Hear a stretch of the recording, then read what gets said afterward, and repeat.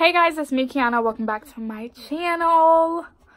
It has been a really long time since I have sat down in front of my camera, in front of my bookshelves, and actually have recorded a video.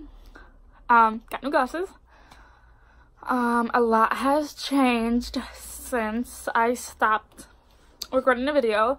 I needed a break. I started working and I'm a full-time student at college and it became a lot, but I'm going on break second week of December, and that's all the time I have for my booktubing and my reading and whatever.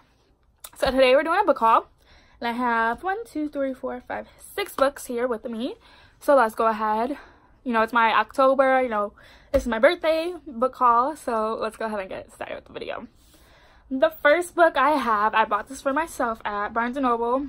I made my sister pick me up. I made my sister and my brother-in-law pick me up so they could take me to Barnes & Noble so I could buy Vicious by V.E. Schwab. This is the first book in the Villains duology. The second book is, of course, Vengeful. That is already out. I want to buy that. I'm going to buy it soon when I get paid again. But Vicious is about 2 people, Eli and Victor, and they were best friends when they were in college. And this, I really love this, the way the book is, because this goes to like a random chapter.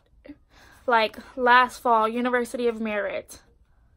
Last night, Merit Cemetery. A few days ago, University of Merit. Last year, Britain Commons. It goes back and forth from the past to the present to... and it's about people who have near-death experience. They wake up and they become EOs, extraordinaries, and they have some sort of power.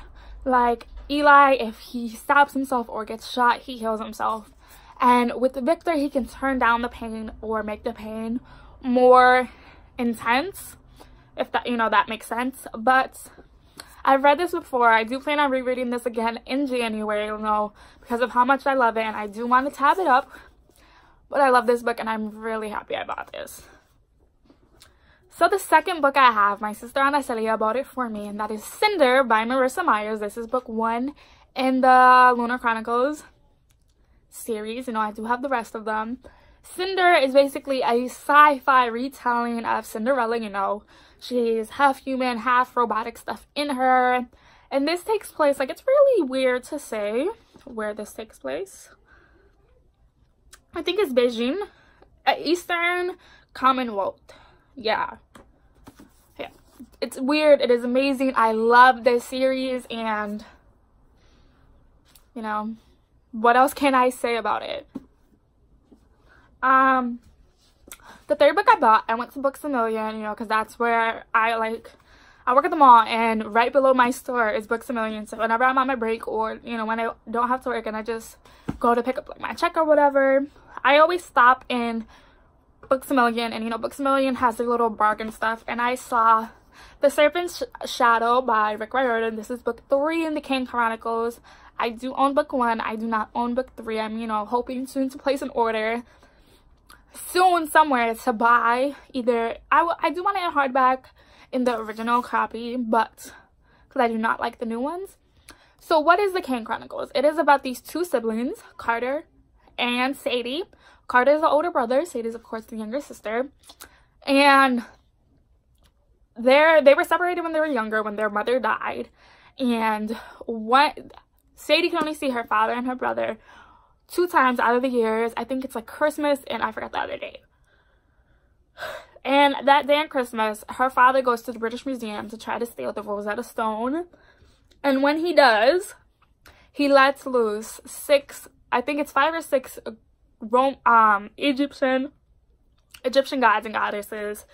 Osiris goes into their father, Horus goes into Carter, and Isis goes into Sadie. I absolutely love the first book. I tried to read the second book, and I made 75 pages in it. I couldn't get into it, but you always have that second book in a series that, makes you hate it. But I'm really looking forward to, I do better with the audiobooks, so when the 30th comes, I'm gonna listen to the audiobook for Throne of Fire, and then, if I can, read the physical copy of this, because this is only 401 pages, so yeah. Okay, so when I went to Barnes & Noble to pick up Vicious, I also picked up my 4th book, and that is Wild Card by Marie Lu. This is the 2nd and final book in the Warcross duology, and hopefully this picks up right where Warcross ended. I just finished my reread of Warcross, so I can read Wild Card next month, or when I'm done with Hair Fire, I'll pick it up.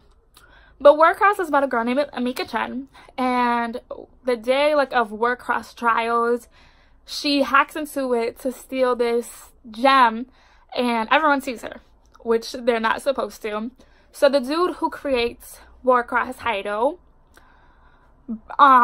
pays all of Amika's debts, pays for her to fly out to Tokyo, and enters her as a bounty hunter, so she can help him catch this person called Zero, who is trying to, infiltrate the game Warcross. Like, you see him when the teams are getting picked, you see him in one of the games, and you see him at the final.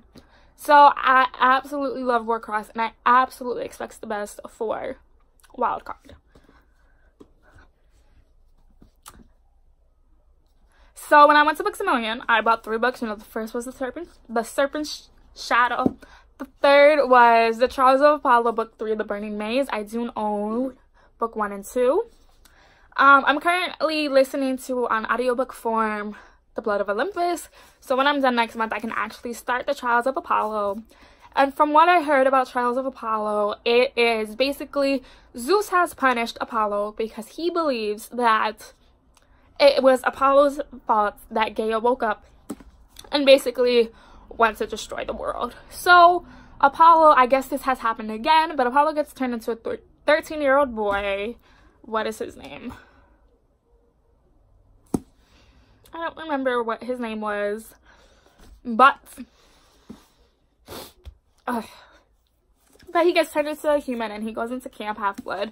And we do see the other, like Percy, Annabeth, Piper, Leo, Jason, Hazel, and Frank, Nico, and Raina again. And, these stories, they do make appearances. And I did spoil myself for who died in this one. And I don't know how I feel, But I am really excited to read this. I know it's going to be 5 books like the Percy Jackson and the Olympians, the Heroes of Olympian. And I'm really excited. So, yeah. So the 6th and final book, I rebought this for myself because when I let one of my sisters borrow it, she left it out so long that it started to turn yellow, which I got really upset about. So I rebought Throne of Glass by Sarah J. Maas. Tower of Dawn by Sarah J. Maas. This takes place the same time as Empire of Storms does, and it is basically Cheryl's perspective when he goes on to another land. This book, it seems pretty thin, but it's actually 664 pages, and I only got this for $5. So yeah, I'm really excited. I love how whenever I go to a store, I always get 2 bargain books, which I'm really excited for, and then I got a full price book, so it was like 20 bucks altogether. So yeah, I don't know much about this book, but Kale is my little precious baby. I absolutely hate Rowan, and I'm really excited to read Queen of Shadows, Empire Storm, and then get to this, and then finally Kingdom of Ash, which I bought in November, but you'll all see that in my November book haul. So these are all the books that I bought in October. Comment down below if, you have bought any of these books, if you have read any of these books, if you want to buddy read any of these books. I'll be leaving here 2 videos I honestly feel that you guys should go check out. I post Mondays and Thursdays, and I will see you guys next time with a new video. Bye, guys!